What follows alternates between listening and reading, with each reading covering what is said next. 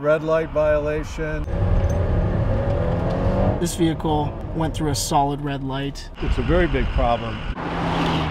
In the first 8 months of this year, Denver saw 277 auto versus pedestrian accidents. There was a pedestrian that was in the crosswalk and you went in front of him. You didn't see him walking there? So to tackle this issue, somebody stopped in the intersection. Denver police officers are ditching the uniform and are hitting the city's crosswalks to promote pedestrian safety. This particular area is a high occurring area for auto pedestrian accidents. These targeted operations, funded by a CDOT grant, combine pedestrian and motorist education, just go ahead and give them a warning and explain the law, and enforcement. So unfortunately, you got to get a ticket today for disobedience to the traffic signal. Depending on how egregious the violation is, we'll cite the drivers for running the red light, taking the right away from the pedestrian, or careless driving if it warrants it.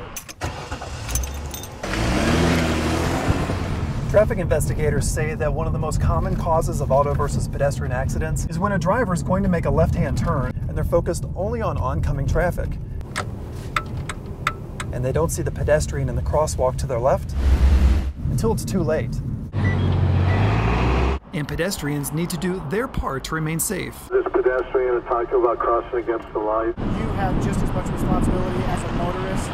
So when you're out and about on foot or behind the wheel, think twice about crossing against a signal or cutting off a pedestrian.